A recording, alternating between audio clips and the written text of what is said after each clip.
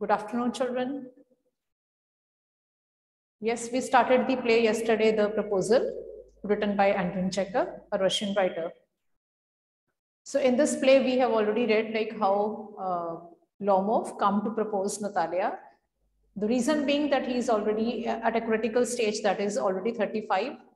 And moreover, he has some medical problems. He's not that physically fit, you can say, suffers from palpitation, anxiety and all. So he thinks that he must settle now. And the other reason is that Natalia and Lomov both are landowners. So both of them status wise also have the same backgrounds. So Lomov comes over there, and another problem with him that he cannot talk about the things in a straightaway manner. So he's when he is just introducing himself or telling Natalia the reason of his coming, then he just mentions the meadows which happen to be a cause of dispute between Natalia and Lomov, and later on even Natalia's father will also be involved in the same thing, right? So Natalia and Lomov, they both start fighting or disputing over the issue that those meadows were, where Natalia claimed her right upon the meadows, and same was about Lomov. So none of them was ready to take back. Okay, both of them, claimed their own rights. Then when the father would come, let's see then what happens. So then, then Chobukov comes. What's the matter? What are you shouting for? So Natalia says, Papa, please tell this gentleman who owns Oxen Meadows. We or he?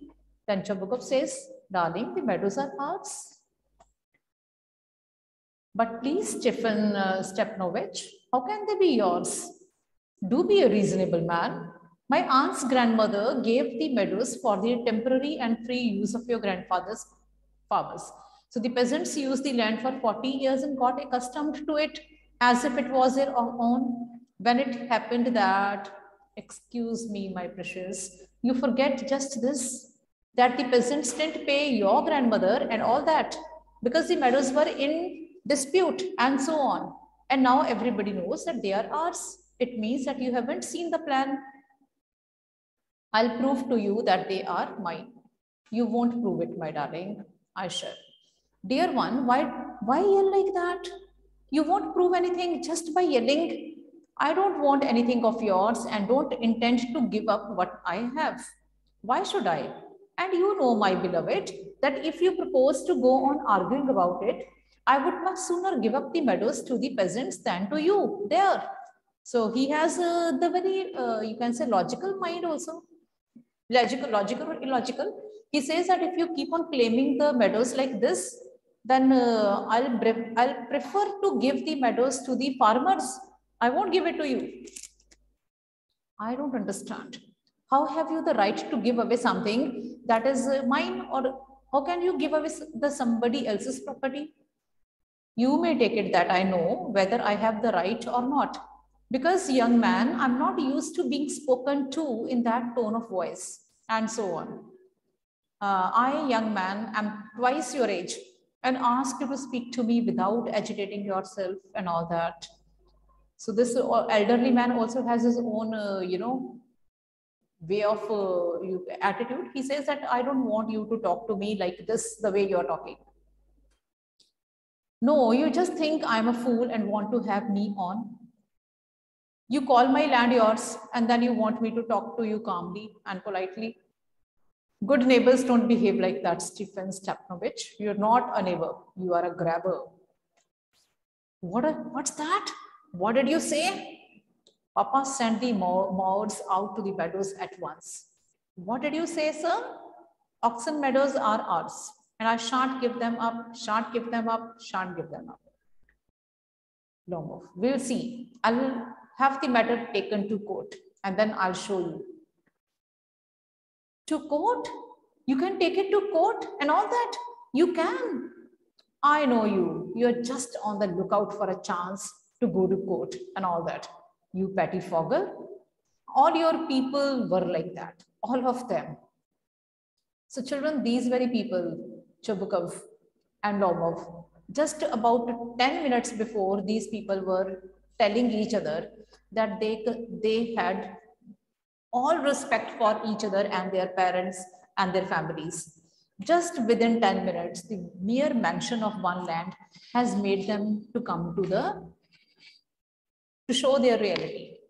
Okay? He calls him a grabber and now he calls him a petty fogger. Never mind about my people.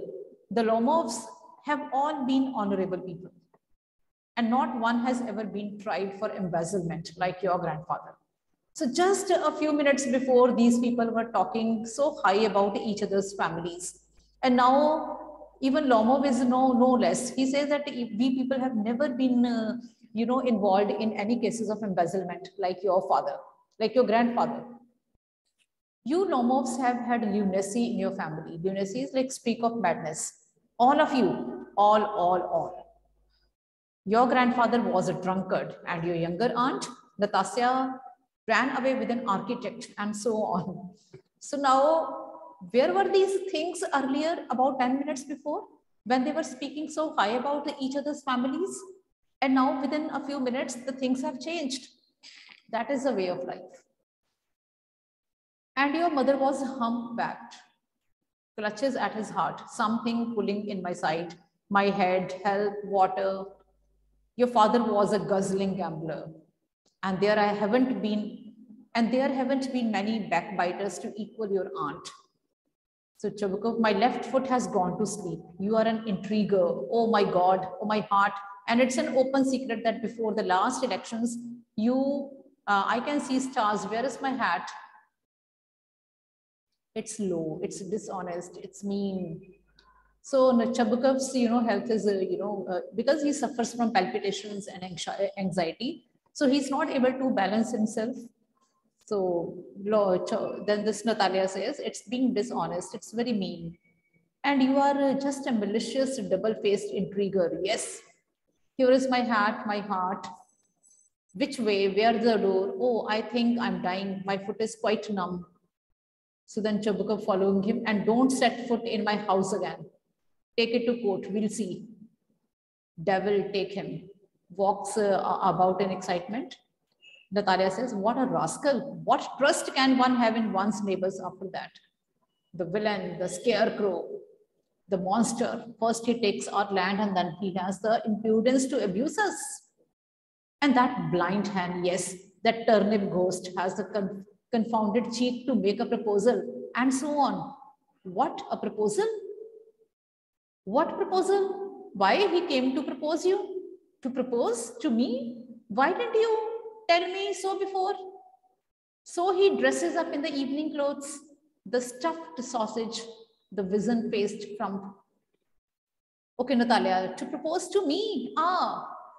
She falls into the easy chair and wails, bring him back, bring him back.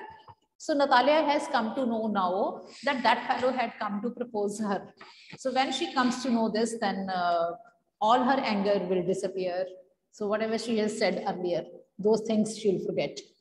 Bring whom here? Quick, I'm ill, fetch him. What's that? What's the matter with you? Oh, unhappy man that I am. I'll shoot myself, I'll hang myself, we have done for her. I'm dying, fetch him. So Natalia is dying for that man now, whom she was calling so many names just a few seconds before. So at once, don't yell. So Natalia, what have they done to me? Fetch him back, fetch him. So then he's coming and so on. Devil take him out. Talk to him yourself. I don't want to. Natalia says, call him. He's coming. I'll tell you. Oh, what a burden, Lord, to be the father of a grown-up daughter. I'll cut my throat. I'll indeed. We cursed him, abused him, drove him out. And it's all you. You call him back now? No, it was you. I tell you, it's not my fault, Chabukov says. Lomov appears at the door. Now you talk to him yourself. Lomov enters and exhausts. My heart is palpitating awfully. My foot has gone to sleep. There is something that keeps pulling in my side. Forgive us, Yvonne. We were all a little heated. I remember now, oxen feeders are really yours. Lomov. My heart is beating awfully. My meadows, my eyebrows are both twitching. The meadows are yours. Yes, yours. Do sit down. So we were wrong. I did it on principle. My land is worth little to me, but the principle. So Lomov says like, it's not about the land, it's about my principle. Yes, the principle, just so. Let's talk of something else. The more so as I have evidence, my aunt's grandmother gave the land to your father's grandfather's peasants.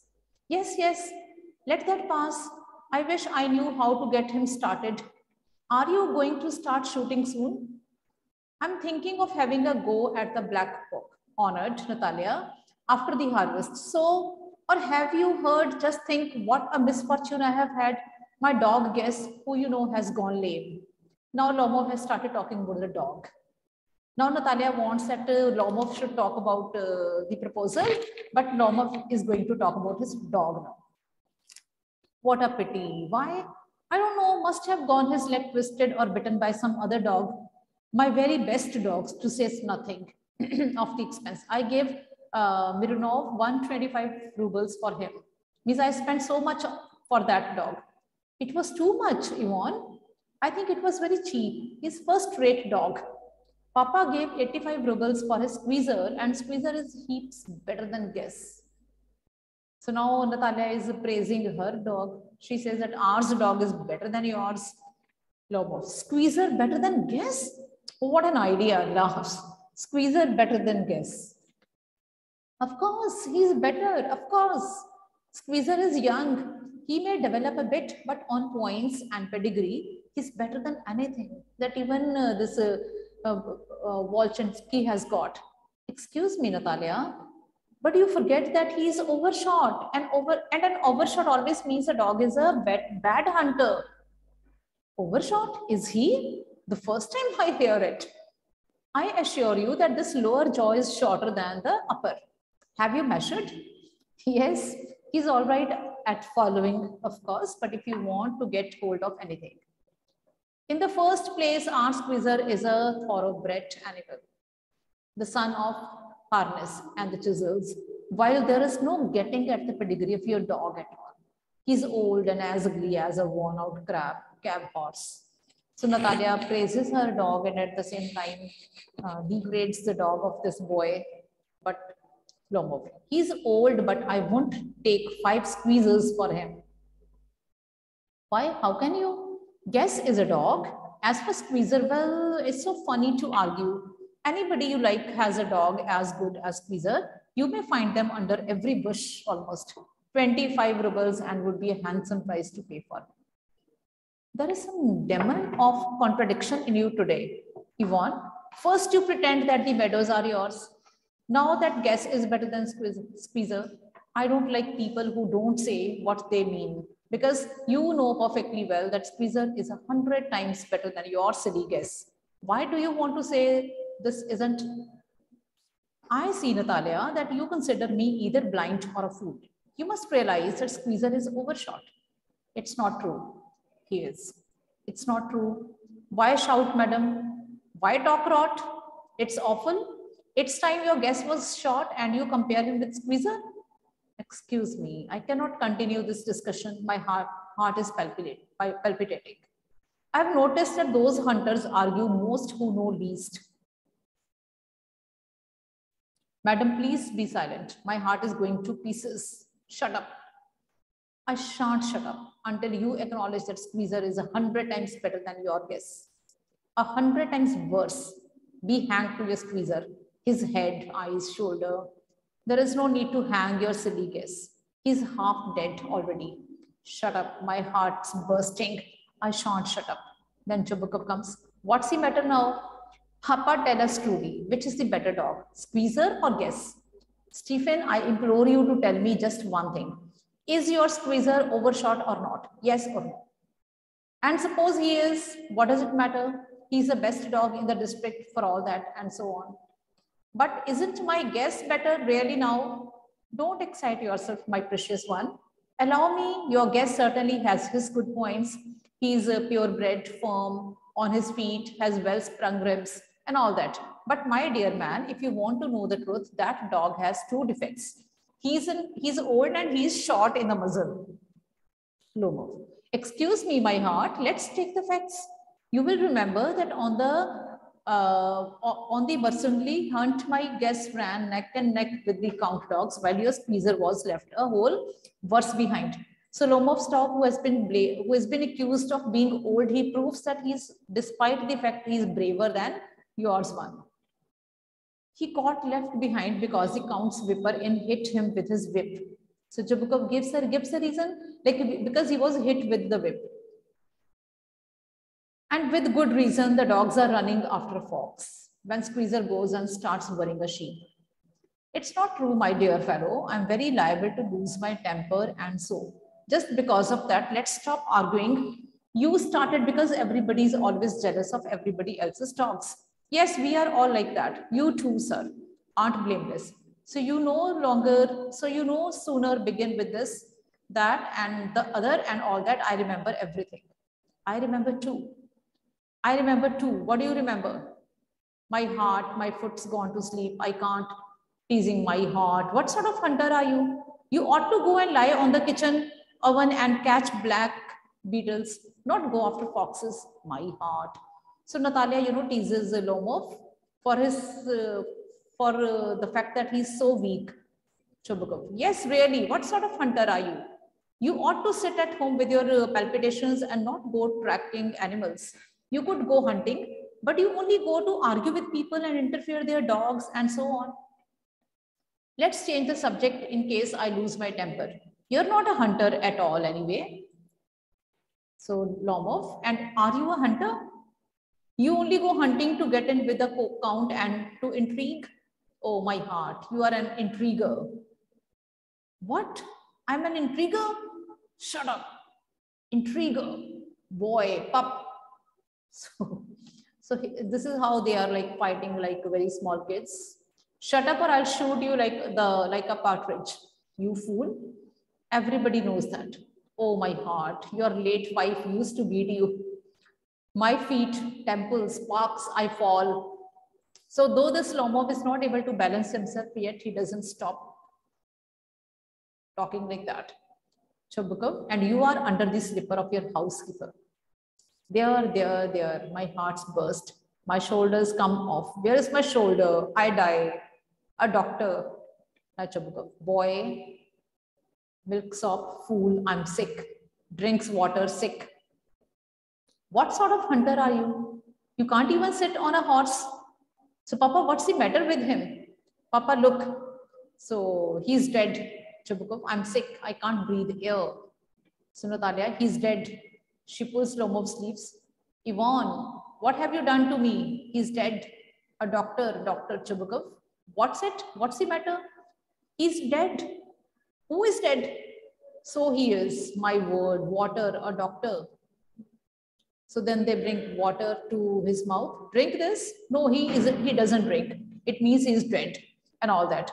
I'm the most unhappy of men. Why don't I put a bullet into my brain? Why haven't I cut my throat yet? What am I waiting for? Give me a knife, give me a pistol. So then Lomov moves. He seems to be coming around. Drink some water, that's right. I see stars, mist. Where am I? Hurry up and get married and well to the devil with you. She's willing. So now Chubukov winds up the matter. Before Lomov comes to senses and again start talking about some new topic, now Chubukov wraps up the things and he says like, now you get up and get married. And she's also willing. So Lomov getting up. Hey, what? To whom? She's willing? Well, kiss and be damned to you. He's alive? Yes, yes, I'm willing. So Natalia, without thinking, says, yes, I'm willing. So they kiss each other. Kiss whom? Very nice too. Excuse me, what's all about? Oh, now I understand. My heart, stars, I'm happy, Natalia, and all. So I'm happy too. Chubukov, what a weight off my shoulders out. So means my burden is over today, but still you will still admit that guess is worse than squeezer. No, better, worse. Well, that's way to start your family bliss. Have some champagne, he's better. Words.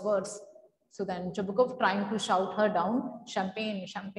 So point is, finally the father shows his maturity and wraps up the whole matter and makes them get married together. Okay, the point is that disputes go on and on. There is never end to the argumentation. The fact is that live your life. Forget the differences and live your life. That is what this play is about. Otherwise, there is no sense. But yes, the sense is like the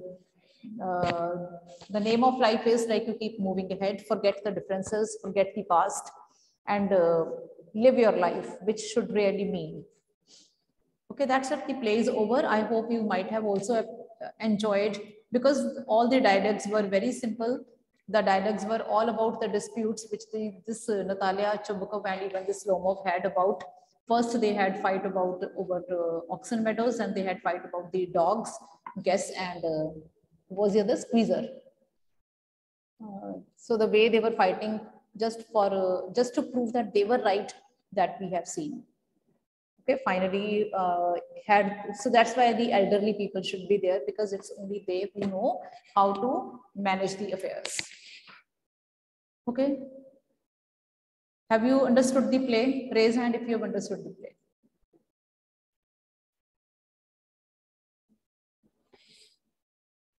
Yes, raise hands if you've understood the play. Okay.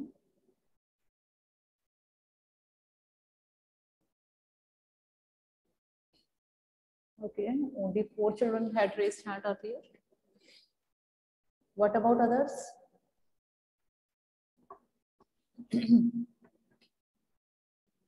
Yes. Okay, tomorrow will be the oral discussion of this play in this very class. Tomorrow we won't do anything else except discussing the questions. Tomorrow we'll be discussing the play only. Okay, we'll be like critically analyzing the play. Some dialogues we'll be picking up, and then we'll be discussing these questions, right?